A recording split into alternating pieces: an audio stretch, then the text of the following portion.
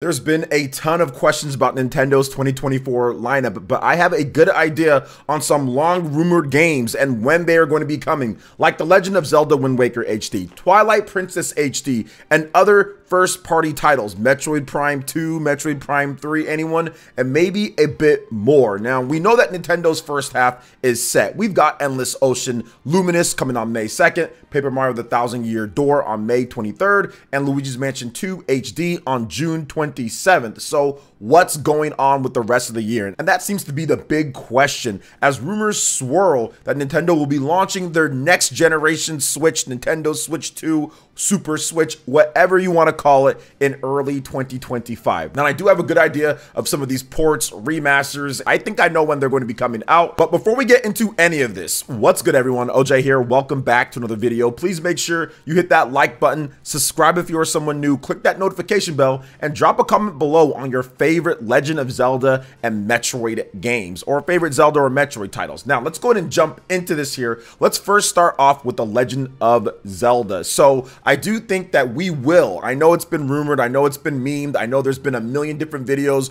with the huge Nintendo Switch and, oh my gosh, it's coming, Wind Waker and all that. We've all done that before. I get it. But I do think now that Nintendo's in this last stretch, they wanted to get their new games out. Most of their big heavy hitters have already came out last year and the years before. I think it's now time to bring out The Legend of Zelda Wind Waker HD and Twilight Princess HD. And I think these games will be coming summer or fall-ish. Now, if you remember, The Legend of Zelda Skyward Sword HD, that was released in July of 2021. So I'm thinking that they want to have that summer / beginning of fall type of momentum with the Nintendo Switch, and obviously releasing two highly requested ports, remasters of Zelda games that people love so much at this point, especially after, you know, multiple years of The Legend of Zelda Breath of the Wild and that style, kind of going back to the traditional Zelda 3D formula, not the traditional Zelda formula originally with the NES. Because contrary to popular belief, The Legend of Zelda did not start with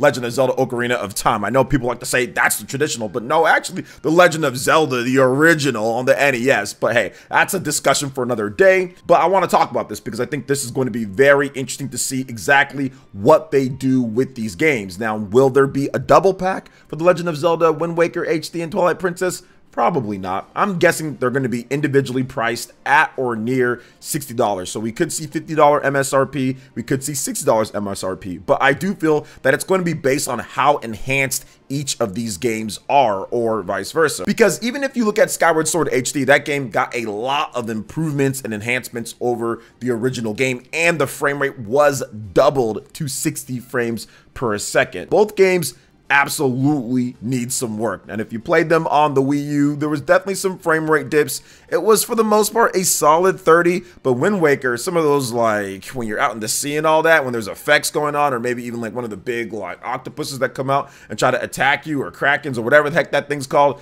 the frame rate can chug a little bit. You also have to remember that both of these games were built specifically for the Nintendo Wii U. They were not simply just the GameCube games brought over. It was kind of built for that system. They remade multiple different aspects and elements and design, so that would kind of have to be done again. Not too much, because obviously there was traditional controls in both of those games. You could use a standard controller, but if you had the Wii U gamepad, I actually think that it enhanced the gameplay in both of the titles, but specifically for Wind Waker, because the sea all looks kind of the same except for certain stuff in the distance and all that. And if you have the map, you can easily track and kind of mark down and see what's going on. So to me, the Wii U gamepad was very valuable in The Legend of Zelda Wind Waker HD, and even in Twilight Princess, having all of your options and menus and maps and everything right there on the Wii U gamepad was also great. Now, clearly, both of these games can be played normally, and they released on systems that didn't have that. But yeah, it's kind of a bummer in terms of that Wii U gamepad support, because that was one of the few games that truly used the Wii U gamepad to, I think, one of its best uses just overall. But if they did bring these games over with nice enhancements, people would be okay with that. We'll see what happens. Now let's go ahead and move on to a couple other games here. We've got Metroid Prime 2 and Metroid Prime 3. Now I see these games coming out more towards the fall or so. I could be wrong. Maybe we get them in the summertime or around then, but these seem like fall games to me so far, since they weren't already revealed at this point. And I think that Nintendo could be taking a Pikmin 1 and 2 approach. Pikmin 1 and 2 released on the Nintendo Switch as a bundled pack, and essentially it wasn't like Pikmin 3 Deluxe on the Nintendo Switch, which that was a pretty nice upgrade when it comes to what they did from the Wii U version to the Nintendo Switch version. Had better resolution, it had enhancements, upgrades, it had new features. There's certain things that they added into the game, new content. It was fantastic, but Pikmin 1 and 2 didn't have any of that, didn't look anywhere near as good. They just essentially took those GameCube games, or took the Wii ROMs, or whatever you want to say, whatever version that they took, and they essentially just put that on the Nintendo Switch, ported it over. So it looked very similar to the GameCube and Wii versions of Pikmin 1 and 2, and I think that we could see the same thing here with Metroid Prime 2 and 3. Now, we already got Metroid Prime Remastered, which absolutely enhanced the graphics pretty noticeably overall. Not a full remake, but there were a bunch of scenes, and there's just so many different things that's a lot cleaner and better looking in Metroid Prime Remastered. I just don't know if they're going to take the time and effort to do that with Metroid Prime 2 and 3. So I'm thinking that we could see the same thing where they take a double pack, where we could see Metroid Prime 2, Metroid Prime 3, put those on one cartridge and release it out there for 40 to 50 bucks, just like Pikmin 1 and 2 was. So that would be really good if they did that. I think Pikmin was $50 for that game. Metroid Prime Remastered was surprisingly $40. They don't have as much confidence in Metroid and Pikmin overall, so I'm guessing that some of these games will be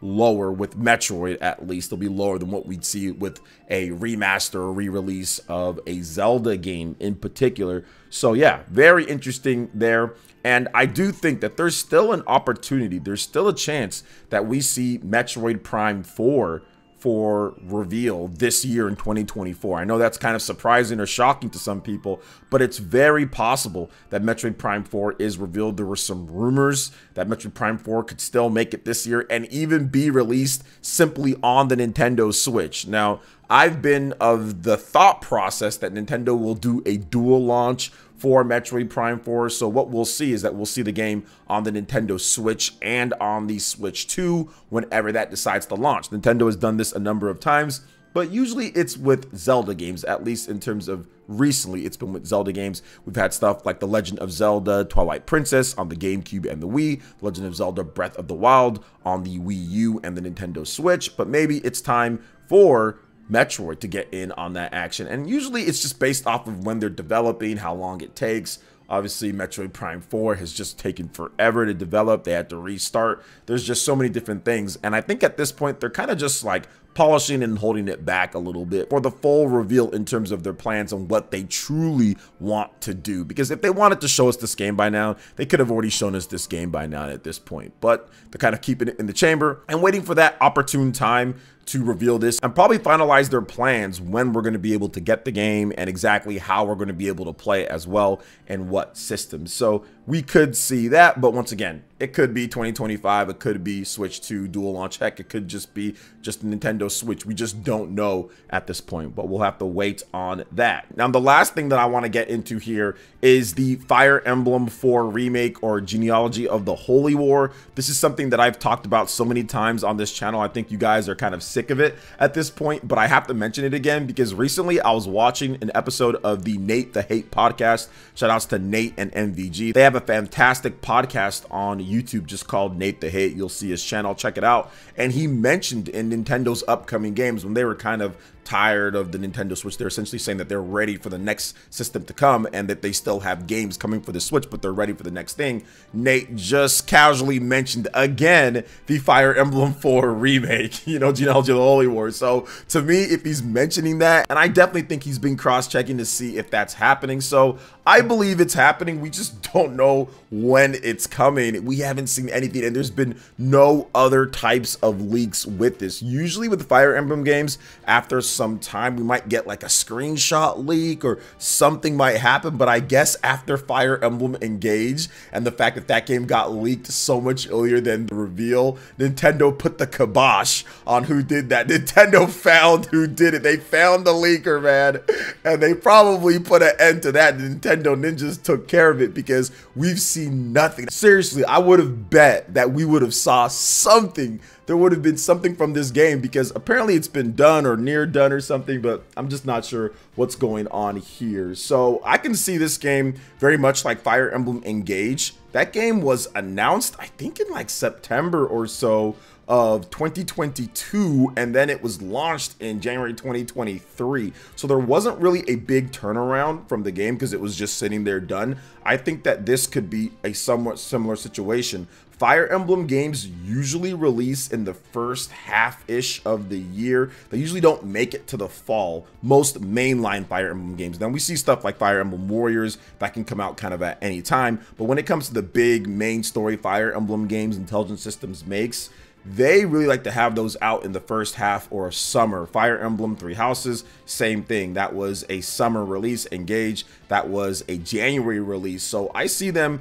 kind of doing that. I see them continuing that tradition. Even if you want to go all the way back to Fire Emblem Echoes, Shadows of Valentia, the last remake that we got of a Fire Emblem game, that title was a first half. I think it was like May or so. Even if you look at Fire Emblem Awakening, Fire Emblem Fates, all the Fire Emblem games are usually in that first half, usually even earlier in the year. So we could see that short turnaround. They could announce it at a rumored, right? It's rumored at this point, Nintendo Direct for April or so, or maybe they wait till June and then it comes out a couple months later or like 3 months later. So that's definitely possible overall with this, but I would say no later than September or so for a Fire Emblem 4 remake. But what do you guys think about this? I know this was a lot of information here. We're kind of breaking down a lot of stuff that we went over before, but giving my updated take and thoughts on it. Are there any other games that you think Nintendo can have? Because obviously Nintendo's going to have at least maybe one more secret game outside of what I've talked about here, or something that we didn't expect.